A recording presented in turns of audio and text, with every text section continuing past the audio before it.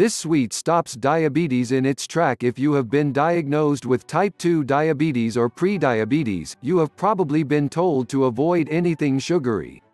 Doctors generally even warn against too much fruit consumption, as fruits contain a lot of fruit sugar.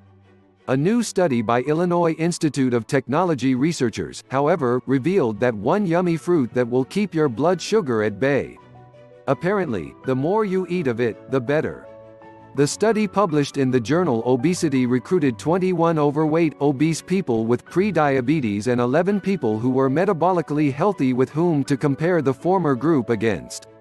The scientists tested 3 breakfasts. One without red raspberries, one with 1 cup of red raspberries, one with 2 cups of it.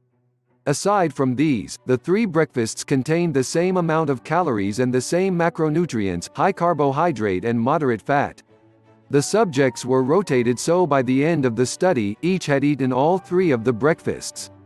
Results: the more red raspberries were eaten with breakfast, the lower the insulin and blood glucose levels found in their subjects.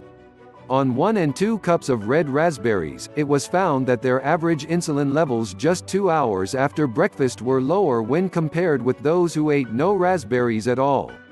On 2 cups of red raspberries, their peak insulin, peak glucose, and glucose average levels 2 hours after breakfast were lower than their peers who did not eat raspberries for breakfast. But eating raspberries is not enough to cure type 2 diabetes.